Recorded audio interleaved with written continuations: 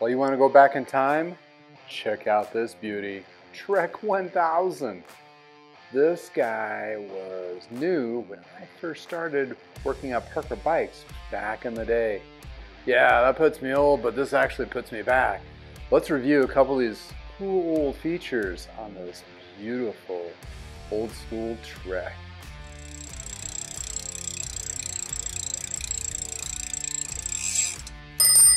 Welcome to I Know a Guy Bicycles, hanging out with a guy. Hi, I'm Justin the Guy. Obviously I have a garage shop.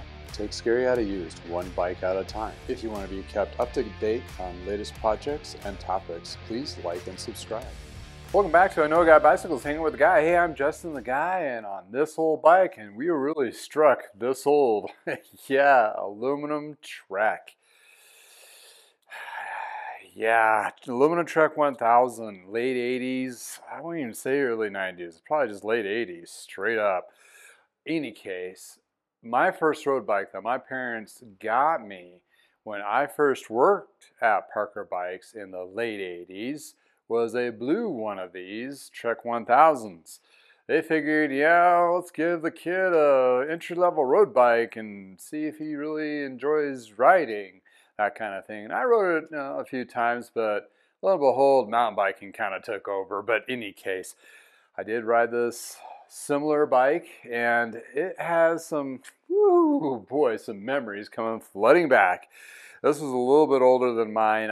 It's probably an 87 or so. This is where Trek and Schwinn were just duking it out. I mean, Specialized was starting to come onto the scene. Raleigh was a huge name back then. So when you're looking at the perspective of where this bike kind of fits in the whole genre, well, it definitely fits in there. It has the old school decal logoing, the old school head badge. We'll do a couple close-ups here in a moment, but just wanted to say that these are one of those cool iconic pieces in the cycling realm. If you've been in the industry as long as I have, you know, Specialized, Trek, Raleigh, Schwinn had bikes in this genre, and they were built pretty good. And in addition to, these were built in the United States. That's where Trek was trying to, be from. They were still a baby company. They were like only 10 years old or so at that time versus now. And they were bonding aluminum frames. They were welding, obviously, their steel frames were they originally from in the Trek barn era of Waterloo, Wisconsin. And a couple little things on this guy. And this is where Suntour, as everybody knows, Suntour now is mostly on forks and a couple other componentry pieces, but they actually did a full kit for the most part for shifting, cranksets. Well, this one's a Saki crankset, which was very popular back then, but like front and rear derailleur, and this actually has Royale comp brakes, which is kind of, unique in itself. I'm going to check the hub, see if they're, this is Suntour, or were these some? Yeah, I believe they are. And I believe these were a Japanese hub as well. And this is where it gets really interesting. It has matrix rims, where the matrix in the Trek line, they were proprietary to Trek before Bontrager. And that was kind of an interesting thing. The matrix, when they also had matrix tubes. I remember the black boxes that said matrix, and that's kind of cool because Matrix came out a little bit later in the movie. But in any case, they got a beat at that time. But when you're looking at the bottom brackets are 3-piece loose bearings or cage bearings headset versus the cartridges nowadays, 1 inch versus 1 1/8 inch, which is most common now. But a lot of other parts like the brake mounts are still very similar to current standards. The dropouts are a little bit skinnier though, because they had a 7-speed, this was a 6-speed dropout spacing, so they even got narrower back then. And this is, it's a 700, so we haven't gone too far back to where it was 27-inch wheels, which I got a frame digging around here somewhere I got to pull out and show you, but sometime. But anyway, These were pretty cool. They did, this is back when things were more simpler times. They had like 4 road bikes, maybe 5, and various sizes, of course. And they probably had maybe 2 or 3 mountain bikes at the time. I'll have to start looking up the catalog. If I do, I'll post some pictures here that what I found. But they do have a alloy fork, which is, I believe, bonded here. It's not stamped alloy, but it is painted the same color, so it has to be pretty much the same vintage or came with the bike itself. A little specialized stem, which is kind of interesting. They wanted to be a little bit closer back. Well, this guy's in for a tune-up. It was paired with another bike I just finished. Basically, it's just to clean up. They use this as a trainer, that kind of thing, and just wanted to make sure it's in tip-top shape. But let's go over some of the crazy little features of back in time. So skewers, starting from the front, used to have these little hook things where you can actually twist them. This was an actual, is it Suntour on there? Whoop! Wow, look at that. Hey, no lawyer tabs. Check that out. That shows you something. Yeah, let's take a quicker peek at this guy. Yeah, the stamps, like on all of them back in the day, they had obviously in the middle, and this really does need to be cleaned up. It says a sealed wheel system or sealed system. This is where they actually started putting little washers and spacers, rubber gaskets over the bearings. It's one of those things that, the progression of time. Oh, Suzanne. It's a Japanese hub. Yeah, and these you can repack and get really smooth. And the matrix rim I was talking about, let's see if I can find that sticker. They are made in the US. The matrix sticker is missing on the back. Obviously, these are newer tires. They're Armadillos from Specialized, but look here. There you go. There's the original matrix decal. And these were made in the US. And this is where the hoops are being made in the United States. So basically, they imported the hubs. They lace these wheels up with US rims. This is OEM. So, and the spacing I was talking about, the dropouts here. So matching front and rear hub, Sassan, Japanese hub, then it says Japan right there. Also a sealed system. Oh, this has some like farm shed fuzz on there. And you got a 6-speed on here. So with a 6-speed, you don't need a 6-speed chain. 6, 7, 8-speed chains are all the same pitch between. They just change the width here. So that's a little fact point. This is a 6-speed. A 7-speed would take up a little more space. Then the 8-speed would be a completely different hub, spacing-wise, too. And, well, what is this thing? This is not housing. Well, this is their version of housing back then. Little kink, so I'm going to see if I can repair that or leave it the same. You can replace this with regular housing. The trouble is you got to have a special ferrule to fit into this particular drop. And these were brazed on or welded on to the tubing. And this also has one of these chain hooks where you can put the chain up as you drop the wheel out, which was kind of interesting. Let's see if I can do that one-handed. Oop, possibly not. Not going to get out of the way. Pretty tight. But you still have the cantilever brakes that had the adjustment. That's been around, but look at those brake pads. Those are old school blocks. A little 10-speed. I'm surprised it doesn't have a goat head flinger that comes off of here and flings off the goat heads when you ran into them. And you got a bottom pole front derailleur. And obviously this looks very similar to what we have today. But that's the FX crank, casted alloy. What are we looking at for chainring here? I can't really read that. Take that out. But matching chainring.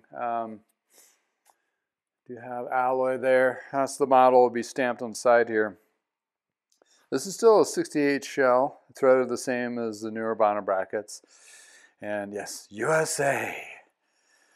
And then we go to the shifters. These are friction shifters. So basically, That is it. There is no notching, supposed to know front and back. A lot of purists that do kind of touring adventure riding like these shifters, but they like to put them on bar ends here. It really is kind of nice because you kind of just feel your way through when you're adjusting those gears. But the case may be is you're not shifting a lot. When you start shifting a lot and doing a lot of hills and so forth, it sucked because they called suicide because you have to basically reach down and look down. That takes your eyes off the road. And, and yeah, it does not. I ran into a parked car once when I was a kid doing that. So any case. And another view of that block brake Royal Company. So this is your traditional head badge from Trek. I remember my parents had a little box of these new from the Trek days in the shop. And looking at, oh, they were talking about like Trek, Waterloo. I don't say it's double aluminum alloy tubing, so it's aluminum. So here's the other historical bit on this one. Obviously, this is aluminum Trek. Is the frame sticker. There's a bike shop for Collins called the Bike Broker. Well, they also had one in Cheyenne and one in Denver. This is one of those first shops in the 80s that actually had multiple locations. So that's a little bit of historical piece because I remember that shop being around when we had our shop back in the 80s and the 90s. Well, they disappeared like a lot of them. Diacopy, which is kind of like the counterpart of Suntour. A lot of the mountain bikes had downward Diacopy brakes and Suntour drivetrain componentry. A Diacopy was okay on road. They were horrible on the mountain bikes. I mean, it was bad. So apparently they switched to specialized bar and stem. It is a lady with narrower shoulders, so they probably put narrower bars and shorter stem to accommodate it for that kind of riding. So that's kind of the overview of the frame. And a little bit of, ooh, that's some deep gouging. Yeah, the car rack definitely eating at the frame on that one there. And oh, I forgot to mention these. These are pretty much original. Back in the day, look at those pedals, death traps. They would have racing shoes where your shoe would go in there and they had a little plastic clip which slid over this and you tighten your foot down. Basically, you were physically attached to the bike and there is no quick release or sliding out easily without tumbling and falling. This also has, instead of a clamp, it's actually built-in thread bolt that actually smashes the frame onto the seat post on that, which is kind of interesting. I remember seeing a box full of those too with the head badges back in the day. You know, that memory of sitting in the shop. But yeah, that's a kind of interesting, interesting for sure. But yeah, what I'm going to do is I'm going to try to clean up the frame, get some of the scuffing off, try to get the drivetrain to be a little bit cleaner. This is a free wheel. You don't put free wheels in ultrasonic cleaners. They don't have really a seal system that's good enough to prevent that erosion of grease in the bearings. So you clean these externally and you re-lube them in a kind of flush system. But other than that, you can put the derailleur on there, the front derailleur and the crankset, not the free hub body, unless you're going to take that free hub body completely apart, which sometimes is a massive fail when you try on something this old. Brakes, maybe. I just want to rinse those off, that kind of thing. Hubs definitely could, or wheels can definitely use a tank wash and a truing. It'll be interesting to see if those wheels came out of true. So yeah, let's check out after I get these cleaned up. Here we have the pedals all cleaned up. Look good, but they're going to go with clipless on this one for a trainer bike. You got the derailleur. Look at that Sprint Suntour. Got it all clean and ready. Same thing for the front derailleur. Put a little bit of ceramic coating on it too when I did the rims. Also the chain rings. It's like a 50 what? It's a 5240, which is a crazy combination compared to nowadays. That was pretty common back then. Cleaned some bits there. The freewheel, I was able to take the freewheel off of the wheel itself, hub body, and be able to clean that as well as the chain. Looking at that, this is what it looks like your freewheel on there. And I cleaned the Trude and also ceramic coated the wheels and the hubs. See how amazing those have turned out considering how old they are. And there's the front there. Pretty amazing. So also cleaned and ceramic the frame. You can see that high gloss to it. It really pops. Coated the brakes a little, clean those up. Got the old school decal, the bike broker. Also the Trek sticker, really clean. But looking at the actual decaling, it's pretty good. And lo and behold, we have the head badge. Look how shiny that is. Well, right now it's about quitting time for me, so I will resume this in the morning, and well, we'll put this to bed and put this all together once we're fresh and bright-eyed and bushy-tailed in the morning. Well, it's finally morning. Yeah, a little slow start. It's more closer to early afternoon, but in any case, this is how I roll. I'm going to try something a little bit different today. I'm going to just kind of put this back together, and just like you, just standing right there, working on a stand next to me, this is going to be the concept for this tidbit here. Basically, we're going to the finish line on this. I need to reassemble the wheels, cassette or the freewheel, and put the tube in the front tire. Also throw on the cranks, derailleurs, and string it up and do a little bit of adjustment. Actually, these bikes are fairly less complicated than the newer ones, obviously, because they've added a complication over the years, but it should go fairly smoothly from this point on. But I'll just jibber jabber and do my thing, and you're just going to hang out with me while I finish this up.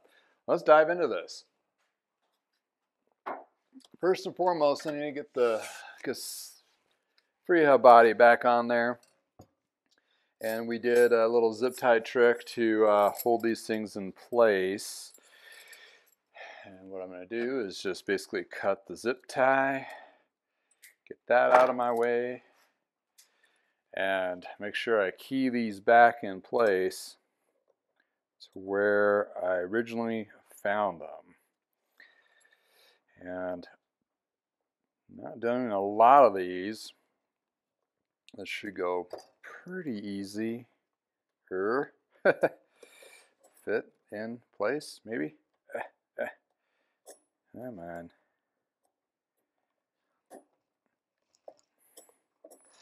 Apparently that spacing needs to be snapped in there. It's kind of hard to do with this in my hand, so.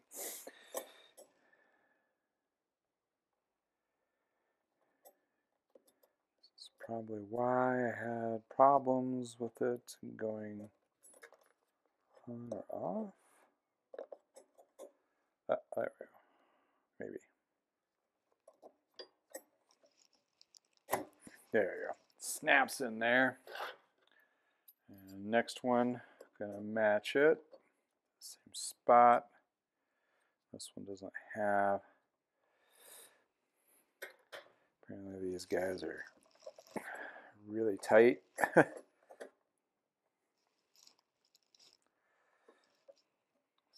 I can probably use a light tapping motion to get these guys in there.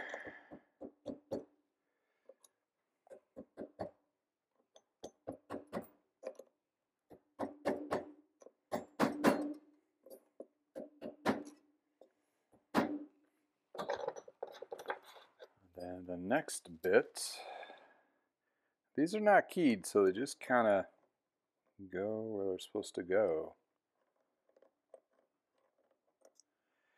I'm going to have to figure out what makes the most sense. Line up the teeth as closely as possible. Slid on a little bit better.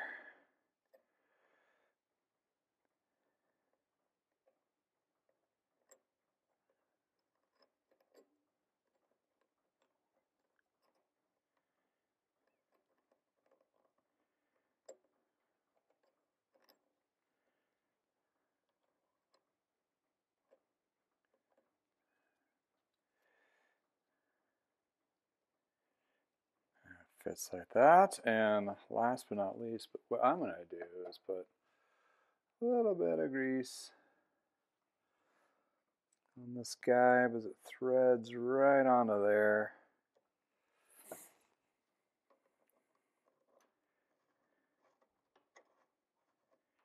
Make sure I catch that thread correctly.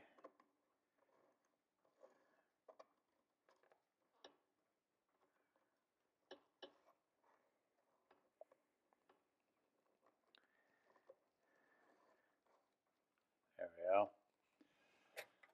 And this I should only have to use one chain whip to thread it back into place.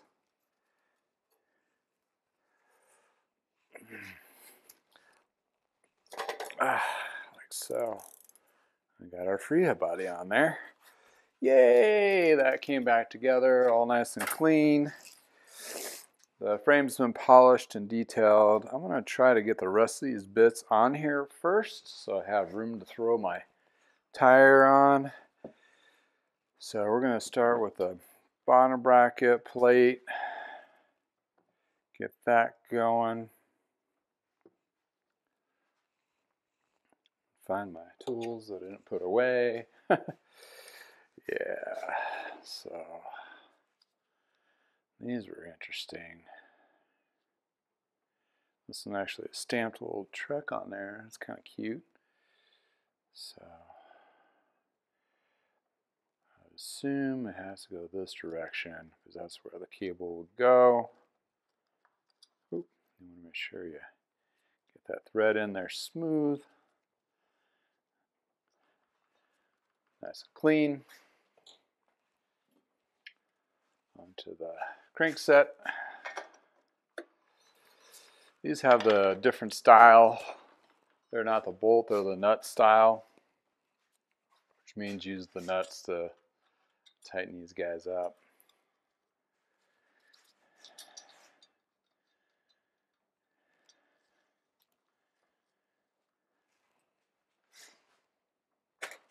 And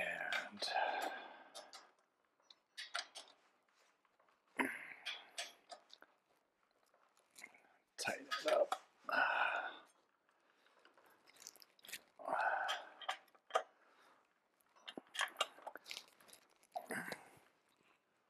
So, and these have nice little dust caps out of alloy.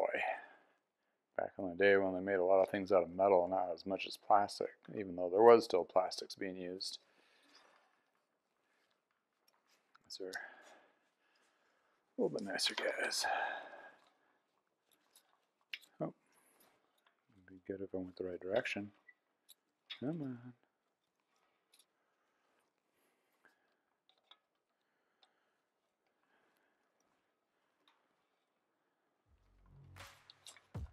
Okay. Yeah.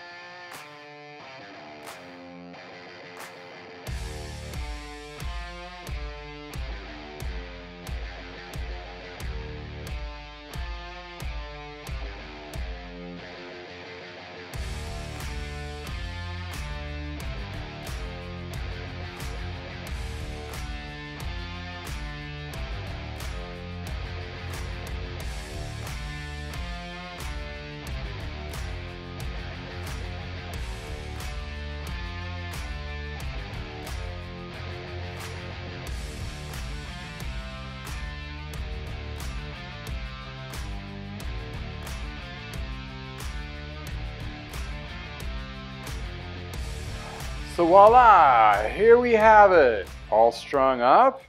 Yeah, everything turned out to be actually not too bad. Nothing really kind of scary. Obviously, I needed to still take it for a test ride, but at the end of the day, this is still a solid little bike. I mean, for just recreational riding and just having some fun, or just putting on a trainer, absolutely. It cleaned up beautifully. You'll see some pictures here just momentarily in detail, hopefully with some sun if we get some today.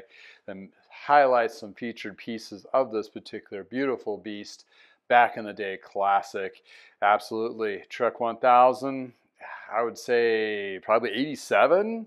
Probably the year that my parents opened their shop, Parker Bikes, and back in 87. So it very looks very vintage of that nature. Yeah, the Trek 1000 was the lower end, but hey, back then lower end was still pretty decent. Made in the United States, full aluminum frame, and they bond their aluminum, so everything's drawn or cast and then kind of glued together. That was a trademark of Treks for a good decade or so. And they also integrated carbon tubing in their bonding process as well on some of the mid-90s type stuff. My dad had the 2500, which was a couple years after this one, with full Dura-Ace, Shimano, and it had polished aluminum, lugs and chainstays, but carbon fiber mainframe. Pretty slick back in the day. You could definitely recognize those bikes when they hit the road. They're timeless classics, let's just gotta say. This fits within that vintage, also with the Bike Broker sticker. I mean, come on. That's just the whole classic, and the Bike Broker sticker had the big wheel, penny loafer type logo on there. And they had, I think, 3 locations, one downtown Denver, Colorado, one in Fort Collins, Colorado, and I believe they did have a Cheyenne location or a Laramie, somewhere in Wyoming. But in any case, hey, well, thanks for hanging out in the garage with me. Check out these beautiful pictures. And again, until next time, have a wonderful day. Check out these pictures.